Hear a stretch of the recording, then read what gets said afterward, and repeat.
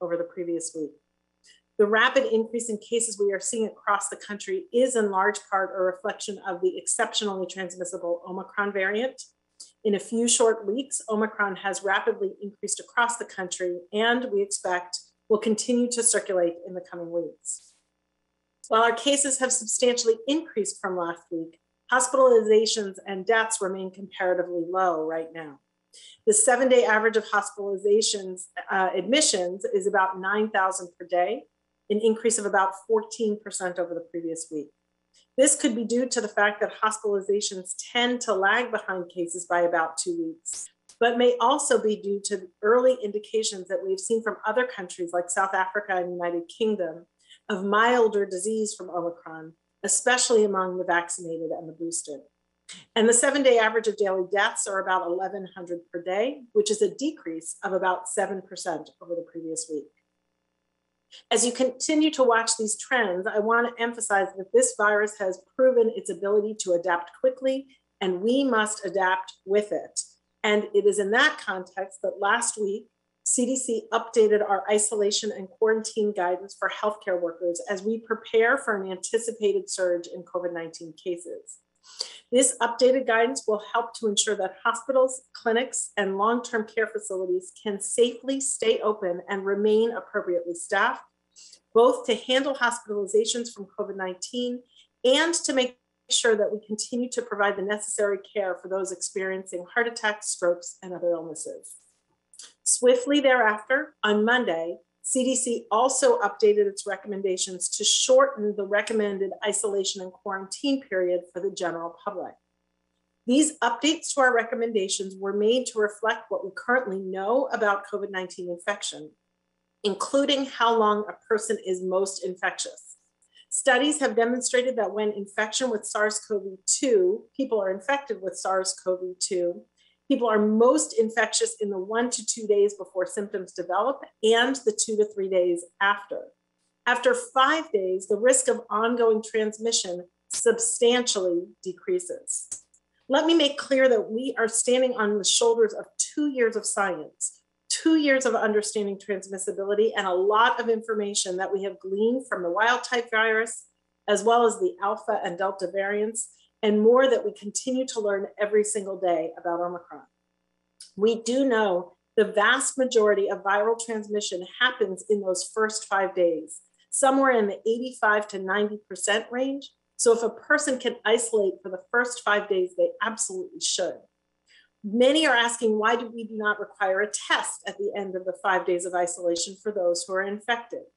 We know that PCR testing would not be helpful in this setting, as people can remain PCR positive for up to 12 weeks after infection and long after they are transmissible and infectious. We also don't know that antigen tests give a good indication of transmissibility at this stage of infection. On the other hand, we know that after 5 days, people are much less likely to transmit the virus, and that masking further reduces that risk. And this is why people need to mask for 5 days after their 5 days of isolation. This science, as well as what we know about the protection provided by masking, vaccination, and booster doses, and about our test performance, were all part of what informed our updated recommendations. Let me walk you through exactly what these new recommendations mean for you. First, isolation refers to what you do when you have COVID-19, most likely diagnosed by a positive test. Isolation prevents those who are known to be infected from transmitting the virus to others. Quarantine, on the other hand, is different. This is what you do when you've been exposed to someone who has disease and are unsure if you yourself were infected. Quarantine prevents further spread of the virus in the time before someone may develop symptoms or from those who are asymptomatic from their infection. If you are infected with SARS-CoV-2, regardless of your vaccination status, you should isolate for 5 days. During periods of isolation, it's best for you to wear a mask around those in your household to avoid spreading the virus at home. After 5 days, if you're asymptomatic or if your symptoms have largely resolved, you may leave isolation as long as you continue to wear a mask around others, even in the home, for an additional 5 days. For those who've been exposed to COVID-19, quarantine recommendations are based on your vaccination status. If you are boosted or have been vaccinated with your Pfizer or Moderna series in the past 6 months, or your J&J shot in the past 2 months, no quarantine is needed. However, a mask must be worn for 10 days following your known exposure. And we also recommend getting a test on day 5 after your exposure. If you're not vaccinated, or you were vaccinated with your Pfizer or Moderna series over 6 months ago, or with J&J over 2 months ago, and have not yet received your booster, you should quarantine for 5 days following your last exposure. After 5 days, you should continue masking around others for an additional 5 days, and you should also get a test at day 5. If it's not possible for you to quarantine, it is really important that you do the right thing and wear a mask at all times around others for 10 days after your exposure. Here, we also emphasize that you should get a test at day 5. And if at any point you develop symptoms of COVID-19 during your quarantine period or your 10 days after exposure, like fevers, runny nose, a cough, headaches, or body aches, you should get a test and isolate until your test results return. And of course, then isolate if your test returns positive. Now, with these updates to our isolation and quarantine recommendations, I want to emphasize the critical importance of masking, which we know decreases the risk of transmission, as well as the importance of staying home when you're sick. If you are sick or have symptoms, it is best for you to stay home and to stay away from others. As we continue to fight COVID-19, prevention is truly our best option. This means for everyone getting, and for those eligible, it means getting your booster. And it means continuing to follow our multi-layer prevention measures, including masking in public indoor settings in areas of substantial or high community transmission, washing your hands frequently, and testing before gathering when possible. How well each of these prevention measures is implemented, as well as adherence to isolation and quarantine recommendations, will determine the outlook in the coming weeks and months. We at CDC are working to provide updated recommendations using science to ease the burden of lengthy isolation and quarantine recommendations. However, these recommendations will only work if people follow them. As we look to the new year, I am hopeful that we can come together and do what is in the best interest of our loved ones, our friends, and our communities. So with that, I say thank you, Happy New Year, and I will now turn things over to Dr. Fauci. Thank you very much, Dr. Walensky. I'm going to concentrate my remarks predominantly on severity or not of this disease. But before I do, I just want to underscore something that we always talk about when we talk about severity, and that is the issue of transmissibility and immune evasion. So very briefly, we know now incontrovertibly that this is a highly transmissible virus. We know that from the numbers we're seeing, but I think each individual person throughout this country is now seeing around them the high degree of transmissibility. With regard to immune evasion, very clearly now we have a number of tests looking at the effect of Omicron on the evasion of immunity from monoclonal antibodies as well as from vaccine-induced antibodies. And clearly there is a degree of immune evasion, particularly against infection and to some degree against hospitalization. However, importantly, and the bottom line message here is that boosters bring back up that degree of protection to a level that is approximating what it was before. So boosters are critical in getting our approach to Omicron to be optimal. Now let's focus on the severity of disease. I'm going to review some preliminary observational clinical data as well as some selected initial laboratory data. First, the data from South Africa. There have been a number of reports. I'll report here one published yesterday from a large hospital in the Tshwane, South African district, added to an earlier report that is very similar. COVID-19 hospital admissions from the Omicron wave were compared to admissions from previous waves. And here is the comparison. In hospital deaths, 4.5 versus 21.3. ICU admissions, 1% from Omicron, 4.3 for others. 45% of patients required supplemental oxygen with Omicron, compared to 99% in a prior wave. Length of stay, 4 days for Omicron, 8.8 days for the second wave. Mean average age, 39 years for Omicron, 49 years for previous waves. The authors note in that study that the changing clinical presentation of SARS-CoV-2 is likely due to the predominantly high level of prior infection and to some extent vaccination coverage, since vaccine level is relatively low in the Republic of South Africa. Moving on to the United Kingdom. In a study of the UK Health Security Agency technical briefing, preliminary analysis was looked at from days November the 22nd through December the 19th. The risk of presentation to emergency care or hospital admissions with Omicron was 60% that of Delta. The risk of hospitalization admission alone with Omicron was 40% of that for Delta. These data were fortified by data from Scottish researchers that showed, when analyzed data in the Scottish population from November 1 to December the 19th, preliminary data suggests that Omicron is associated with a 2/3 reduction in the risk of COVID-19 hospitalization. Another study from the UK, Imperial College UK report in the hospitalization risk, analysis of both clinical and laboratory data indicate an overall significant reduction in the risk of hospitalization for Omicron compared to Delta. In the United States, we are getting accumulation of data. The spike in cases is out of proportion to the increase in hospitalization.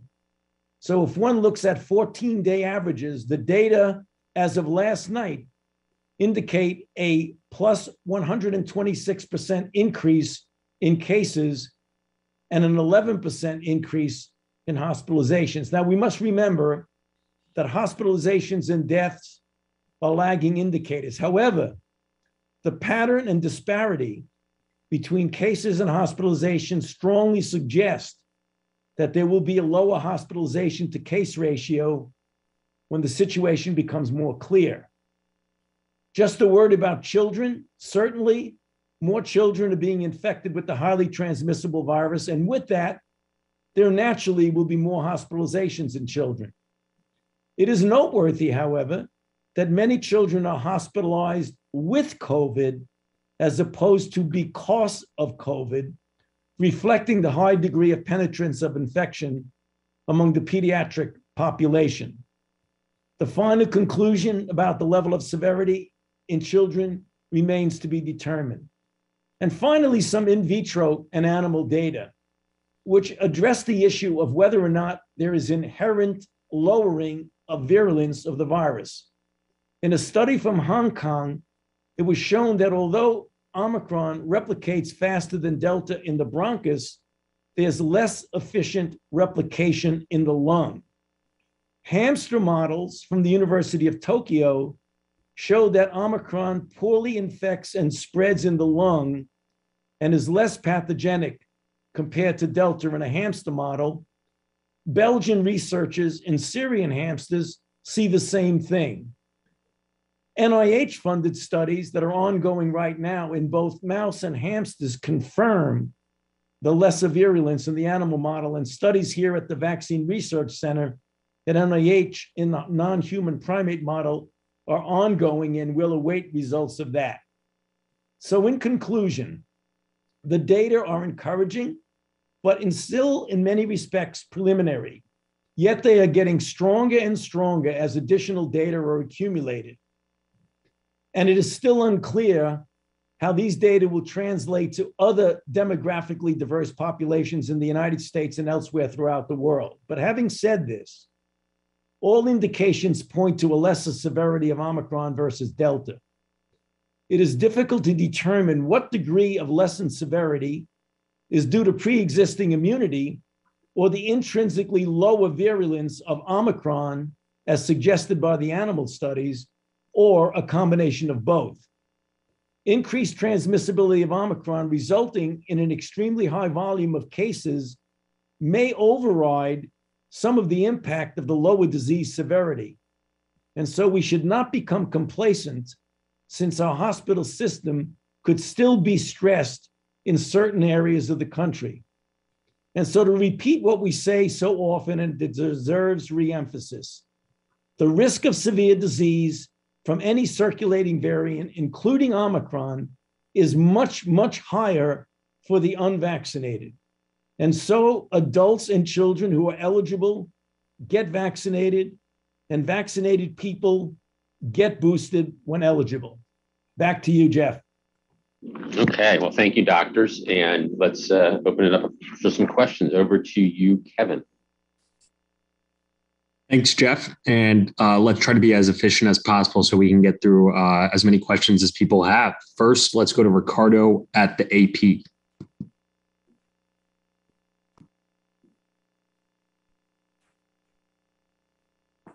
Ricardo? Okay, can you hear me now? Now we can, yes. Thank you. Okay, sorry about that. It was a little slow there. Yes, I'd like to ask Dr. Walensky, what share of the infections that we're seeing now are accounted for by people, are breakthrough infections, basically? So what proportion of the cases we're seeing now are breakthroughs? Same for hospitalizations. What proportion are breakthroughs? And for Dr. Fauci, do you think that we're going to need a fourth shot, another shot, just to keep something like Omicron or whatever might be coming next at bay? Okay, so Dr. Walensky and then Dr. Fauci. Yeah, thank you, Ricardo, for that question. What I can tell you is that compared to people who are who are boosted, if you are unvaccinated, you are 10 times more likely to be a case and 20 times more likely to be a fatality. Compared to people who are unvaccinated, you are 17 times more likely to be in the hospital. So our vaccines are working really well to prevent severe disease and hospitalization and death. They're actually also working quite well to prevent cases, although we do know more breakthrough cases are happening in the context of Omicron. Dr. Fauci? Yes, thank you for that question, Ricardo. Before we start talking about a fourth shot, it will be very important for us to determine the durability of protection, particularly against severe disease, for the third shot booster of an mRNA and the second shot of a J&J. Right now, we don't have that information. It is conceivable that in the future we might need an additional shot, but right now, we are hoping that we will get a greater degree of durability of protection from that booster shot. So we're going to take one step at a time, get the data from the third boost, and then make decisions based on the scientific data. Next question. Go to Lori Garrett. Yes, my question is to Jeff. Over the last year and a half, roughly, we've seen a steady escalation in attacks directed personally against Dr. Fauci and generally against public health leadership, including death threats. And this has escalated to the point where we now have actually had Jesse Waters call upon his followers in Fox News land to, quote, ambush Tony and his family and to, quote, take the kill shot. And then this was backed up by Steve Bannon. We've had Laura Logan say to her followers that Tony is Joseph Mengele and should be handled accordingly, and so on. And all over the country, public health leaders are getting death threats. They're getting threats against their families, and we have not heard a peep from the president, from the White House, from members of Congress on the Democrat side in the defense of these individuals, nor have we heard anything about the Department of Justice issuing indictments. Is it now legal to yell in public that people should kill and ambush federal health officials? Well, we've talked about disinformation in these types of threats as being completely and utterly unacceptable. The president's been very clear about how much of an impact this type of misinformation is having on the country. So all I can say is that Dr. Fauci is an extraordinary public servant, as are the whole team of public healthcare professionals in the federal government, across state and local governments. They're doing their jobs, and this type of disinformation and these types of threats are completely and utterly unacceptable. Next question. Let's go to Sabrina Siddiqui at the Wall Street Journal. Yes, thank you so much for doing this. I know that there's going to be a clear distinction here between people who are unvaccinated and those who are vaccinated. But when you're looking at the vaccinated and boosted population, is it still your goal to minimize COVID cases across the country? Or at this point, is it more about preventing further disruptions and learning how to live with the virus? So it'd be helpful if you can just kind of articulate where we are at this stage of the pandemic with respect to transmissibility and the expectation that many more people, even those who are vaccinated and boosted, will likely be infected with Omicron. Dr. Fauci, you want to go first here? Yeah, I mean, obviously, as we get further and further in experience with Omicron and perhaps even variants that might come after that, it's very, very clear. For example, with Omicron, if you have a larger number of infections, and as the data that I presented here indicate that looks like a significant lessening of severity compared to others, it becomes much more relevant as to what the seriousness of the impact on society is. We're never going to stop counting tests, but we're looking forward, as I think everyone feels is appropriate, that ultimately when we're going to have to, quote, live with something that will not be eradicated and very likely would not be eliminated, but can actually be at such a lower level of control, namely a control that does not disrupt society, does not disrupt the economy, that it will be much more relevant as to what the level of seriousness of impact is, as opposed to infection, which might turn out to be milder. So we very well may see a transition in that direction as the months go by. Next question. Let's go to Cheyenne Haslett at ABC News.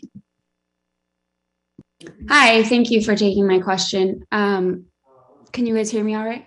Yes. Okay, great. I wonder, the FDA put out a confusing statement about rapid tests last night, and I was hoping to get some clarity. The statement said they're less sensitive detecting Omicron, but they still work. Can you clarify at exactly what phase people can actually trust rapid tests when they should be using them? And can you give an accurate number, or can you give a number for how accurate they are up against Omicron? And lastly, Jeff, if you have new numbers on what percentage of eligible people are boosted, I think you gave some about 2 weeks ago, that would be helpful. Thank you. Good. So I'll go first on the FDA test, and then Dr. Fauci, if you want to add anything. You know, the FDA clearly recommends the use of authorized at-home tests. They are a critical tool in our efforts to stop the spread of COVID-19, as Dr. Walensky expanded on earlier with her guidance. And yesterday's release from the FDA was to keep the public aware of their ongoing work to evaluate the FDA authorized test level of sensitivity specifically to Omicron. But it's clear that they are recommending their continued use. Has been known for a while, and was stated in their release, PCR tests are more sensitive than antigen tests. But I want to again emphasize that both are critical tools to stop the spread of COVID-19. Dr. Fauci, or Dr. Walensky, anything to add or subtract there? Well, I think you said it very well, Jeff. When you're dealing with an antigen test, everyone knows from the beginning that it is not, by the nature of the technical aspect of the test, as sensitive as a PCR. So it isn't 100% sensitive and not like a PCR, but it has a considerable degree of usefulness in a number of different circumstances, some of which Dr. Walensky has already mentioned in her remarks. What the FDA was saying, that when they were looking at the sensitivity with regard to Omicron, in some of the tests, there appears to be somewhat of a diminution, not a disappearance, but a diminution of the sensitivity. The fact that the sensitivity is diminished somewhat does not obviate the importance of the still advantage and usefulness of these tests under different circumstances. That was the message of the FDA. They wanted to make sure they were totally transparent in saying the sensitivity might come down a bit, but they did emphasize there still is an important use of these tests. And Jeff, if I might add to that, another important use is where we use them for serial testing in places like Test to Stay to keep children in school, in higher ed, to keep our college campuses safe. So lots of important uses in addition to the one I outlined. And if you're using them serially, you are able to easily give up a little bit in terms of sensitivity.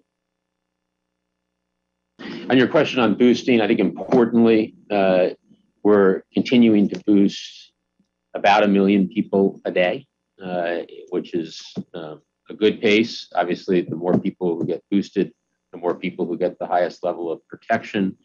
The data I do have off the top of my head is we're nearing 2 out of 3 seniors, those 65 and older, those who are most vulnerable.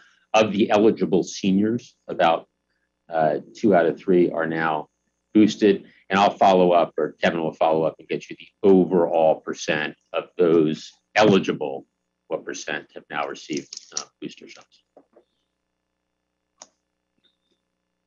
All right, next question. Let's go to Joel Achenbach at Washington Post.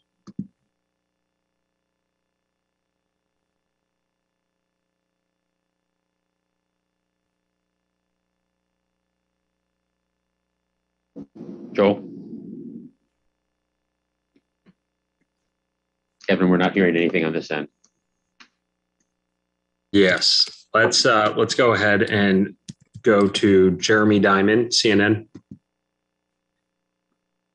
Hey there, thanks for doing this briefing. On the 500 million tests, can you outline specific progress that you've made in getting those 500 million antigen tests rolled out next month? Do you have a launch date for the website and for the arrival of those first shipments? And is there anything that you're doing to ramp up PCR capacity as well? And then secondly, to Dr. Walensky on the quarantine guidance, you know, this is the first time that we've seen you distinguish between people who are unvaccinated and those who are fully vaccinated, eligible for a booster, but have not gotten it yet. So should those people who are more than 6 months from their second mRNA dose or 2 months from J&J no longer consider themselves to be fully vaccinated? Thanks. So on testing and the 500 million tests bought by the US government to be distributed for free, the Department of Defense and HHS are executing on an accelerated contracting timeline. Companies are already submitting information, and we expect the contract to be completed late next week. That means that the first deliveries from manufacturers will start in January. We'll set up a free and easy system, including a new website to get these tests out to Americans. We're actively working to finalize that distribution mechanism, which includes a website where people will be able to order tests for free. And we'll share more details in the weeks ahead, days and weeks ahead. We're able to do this now because of all the steps we've taken to increase testing supply and manufacturing capacity. We have also taken steps on the PCR front to answer your question there. There are tests available at many websites and local pharmacies. Obviously, demand is stronger in certain areas, even higher. And in those areas, we're supplementing, as you know, with federally run testing sites that we've set up in New York City. As I mentioned, we're doing the same in Philadelphia, New Jersey, and Washington, D.C., and we're continuing to work with states to add those federally run testing sites where needed. But tests are available online and in many local pharmacies, the rapid at-home tests. Over to you, Dr. Walensky. Yeah, thank you, Jeff, and thank you, Jeremy, for that question. So our CDC guidance has been very clear that people should get their boost when they are eligible. That is both because of waning immunity and because we need more protection against Omicron. With regard to your question specifically about people who have received 2 doses of their mRNA or perhaps just 1 dose of a J&J vaccine who are eligible for a boost but haven't yet gotten it, we do know that they do have some protection against severe disease and death. but that they do have quite a bit of waning with regard to protection against infection. And since these are guidelines for quarantine, we really wanted to have those measures in place since they have had quite a bit of waning protection against infection. Next question.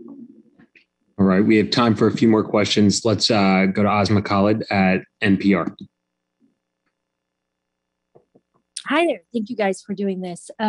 Two quick questions. Dr. Fauci, I know that you have said that you don't think people should expect any requirement in domestic flight travels, any domestic travel mandate. There have been, I'm sure as you all know, a number of public health experts who have been suggesting that would be a good move. So could you explain the science in saying you do not think that should be on the table anytime soon? And then for Dr. Walensky, I know you were on CNN this morning speaking to sort of risk tolerance around the changing quarantine guidelines and the idea that behaviorally also folks were not necessarily going to be under mild symptoms, willing to quarantine for up to 10 days. Can you expound on that for me a little bit? I know that there's been some pushback from people thinking that there are other guidelines that have been difficult for people to tolerate. Kind of case in point is the mother of a toddler keeping a mask on a toddler is one that I think many parents of young children would say is very difficult from a behavioral science perspective as well.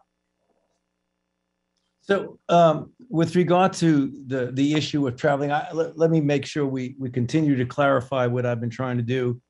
I had said, and I'll say it again, that when we talk about keeping America safe and keeping our citizens safe, everything that is an intervention is always on the table and always discussed. And we discuss it regularly, literally on a daily and a weekly basis. The difference between requiring vaccination before you get on a plane to come from out of the country into the United States is for the obvious reason of keeping infection, particularly new variants, out of the country. When you're dealing with domestic flights, you want to keep people safe on domestic flights. And as I said, right now we feel that the masking requirement and the degree of filtration on a plane is sufficient to keep people safe. However, as is very clearly the case for domestic travelers, as I mentioned, we want to keep them safe, but we believe that the requirement achieves that goal. If there's a need to do more beyond this masking, namely having a vaccine issue, we will seriously consider that as new information arises. So it's just keeping an open mind that the situation may change, but at this particular time, we do not feel that it's necessary to make that a requirement for domestic flights. And maybe, thank you, Jeff. Asma, thanks for this question. I think you're referring to my discussion with regard to isolation rather than quarantine. And what we really do know is that the vast majority of your transmissible time is in those first 5 days. Up to 85–90% of all of your transmission is happening in those first 5 days, those 2 days before you have symptoms and the 2 to 3 days after. So we think it's most important to make sure that people are isolating during that period of time. And then any of that lingering small amount of transmission afterwards would be prevented by masking. Just one follow-up from a previous question on boosters. I did track down the data. So as I said, nearly 2 out of 3 eligible seniors, those ages 65 and older, have now been boosted. And for 18 and over, so the population 18 and over, 45%, about 45% have now received a booster of the eligible. But those numbers have gone up a lot, doing about 1 million a day. But as the doctors continually emphasize, everybody who's eligible should go get boosted as soon as possible. Next question. All right, we're going to do 2 more questions. Nate Wexel, The Hill. Hi, thanks.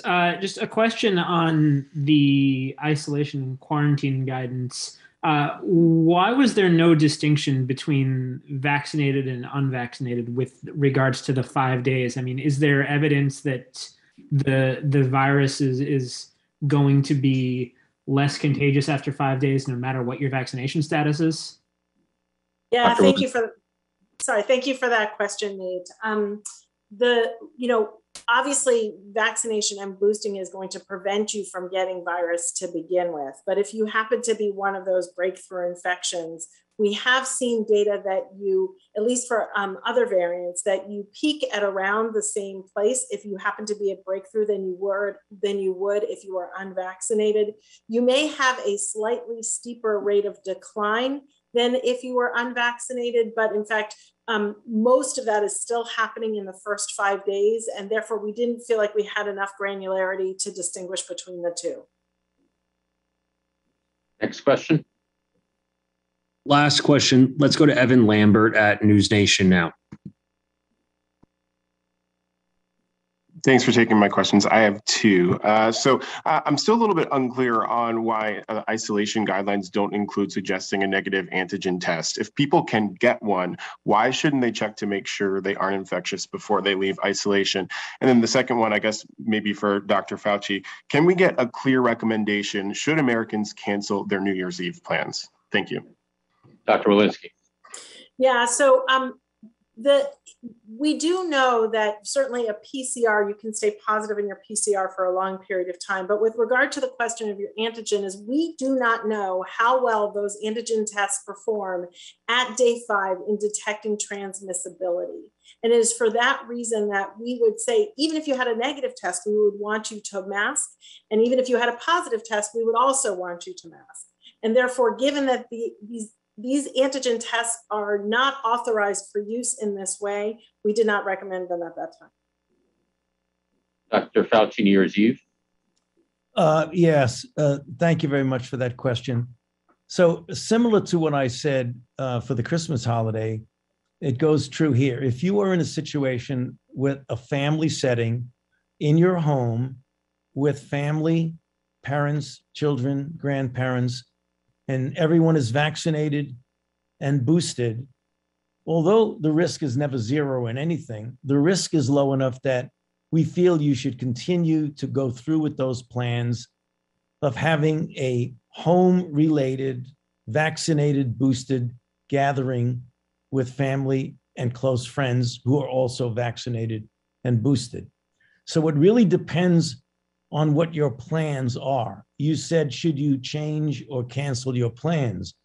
If your plans are to go to a 40 to 50 person New Year's Eve party with all the bells and whistles and everybody hugging and kissing and wishing each other a happy new year, I would strongly recommend that this year we do not do that.